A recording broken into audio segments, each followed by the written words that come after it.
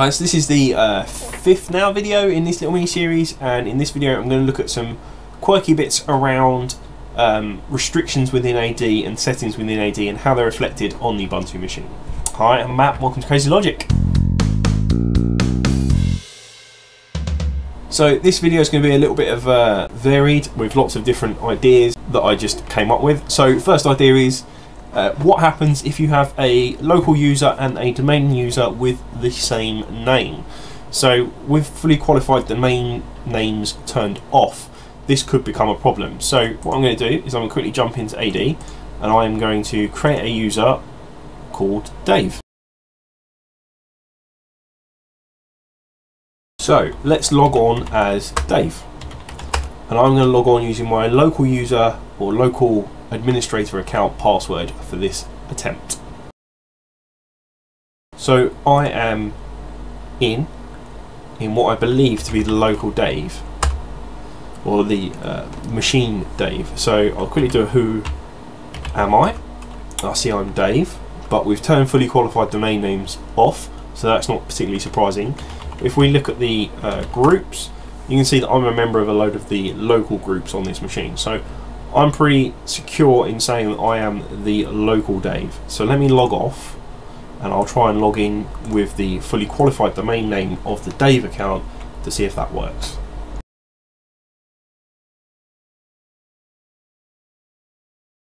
So you can see that my attempts there, all of them were rebuffed by Ubuntu, so Dave cannot log on to this machine. However, that's also possibly because Dave was not a member of the Linux admins or Linux users group. So I'll just add him to that group, or her, and then we'll try again.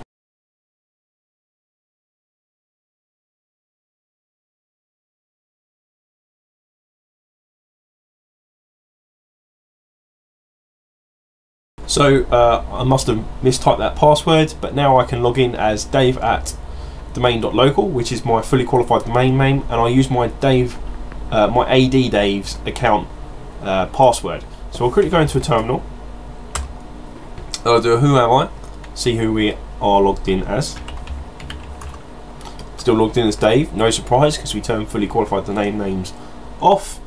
But if I look at groups, you can see I've only got my Linux groups assigned. So I am effectively logged in as my domain Dave, not my local Dave. So you can have both and you can log in as both, but you'll need to have the fully qualified domain name on the domain account, even if you have it turned off in the settings as we discussed in the previous video. So next thing I want to have a look at is disabling an account within AD. So user 1 can log on to my machine, that's fine. So I am going to disable the account. User 1 has been disabled. You get the little black symbol or the little X or whatever that symbol is next to the user account. I can't see it. So let's try and log in as user 1. So again, here we get a generic password authentication that didn't work. So if I then re-enable that account and jump back to this machine and try logging in, you can see that on my second attempt I was able to log back in again. So disabling and re-enabling accounts within AD is reflected correctly on the machine for login purposes. So this user must change password at logon or at next logon. This is something you would normally use as an administrator. If you change someone's password, you might give them a crappy password and expect them to change it, or you may force them to change it. So if I set that here, we can force the user to change the password at the next logon. So I'll show you how that works. User 1. So I'll enter the old password, and it says password expired, change your password now. So you have to then re-put in your old password. It's a little bit backwards really, and then give it a new password. So I tried a password that was in the dictionary and it didn't like it, so I'll have to try another password, and that slightly more random password has worked. So I'll now be able to log on, and in theory that should have also changed my AD password. So I'm logged in as that user, so I will jump over to my Windows 10 machine and show that I can log on with the new password I've just changed.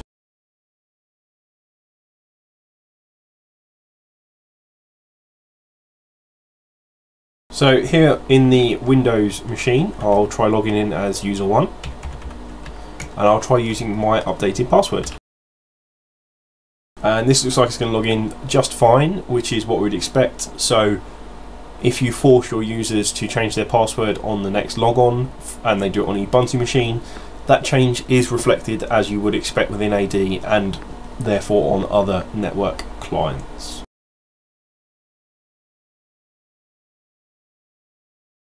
The next thing I want to do is the smart card logins. So you may have a user that you force to use a smart card to log in a Windows environment. So for user 1 in the account settings, I'm going to jump down here, and there is an option, smart card is required for interactive logon. So I'll set that one there, and then we'll jump back over to this machine. We will log out of the current user, and then we'll try logging in as user 1. And you see password authentication didn't work. So this setting here does work for Ubuntu machines, as in it restricts access if you don't have a smart card attached to your Ubuntu machine. Ubuntu can do smart card authentication for logins. I don't have a smart card keyboard, I don't have any smart cards, so I can't test this AD linked smart card feature. So I've disabled that as a restriction on the account, and I will try logging in again. And you can see when that restriction on that account is removed, logon goes back to normal. There is actually another bit of a weird quirk. So let's go into the settings. So a user can change their own password in the normal way that you can change password on Ubuntu. So here, user 1 is who I'm currently logged on as. I can go to here, I can put in my current password, and then use a new password in here, and that change is reflected within AD. But equally, I can see the other accounts. So this is a network account, and Dave is the local administrator. So if I unlock this, it's going to ask me for Dave, which is the only user that can do that. It's the only user with privileges on this machine. I can change my own password because now I'm acting as Dave, or I can change the network passwords, but I have to have the current password. Now the exception for this is if I go out and log in as Dave. So logging in as Dave, my local admin here. If I go back into the settings, in the users I can see the network accounts as well as my own. So obviously I can set my own password, fine. But what's a bit weird is I can change a network user's password, except this doesn't work. So if I change a password to something different,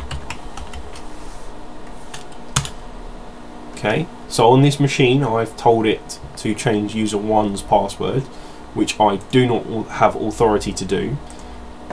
If I now log out, I'm going to try logging in as that user that I just changed the password of with the new password that I set.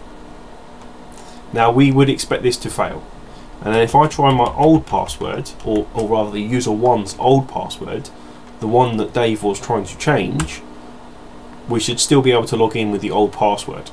So it's a bit weird because Dave doesn't have authority to change user 1's password, because Dave is a local account, user 1 is an AD account. The user interface looks like I can and behaves as if I am changing the password. However, AD is not allowing that password to be changed, and I can still log in as that user with the correct password for that user, which is the one from AD. So yeah, I think that's where I'm going to leave this video. It's a bit of a weird one because it's kind of a load of questions that just needed to be answered. I hope this has been useful. Stick some comments down below on other scenarios you can think of that you would like me to test, or would like the answers to, and I'll see if I can get those done. But yeah, thanks for watching. Like and subscribe if you like this kind of content.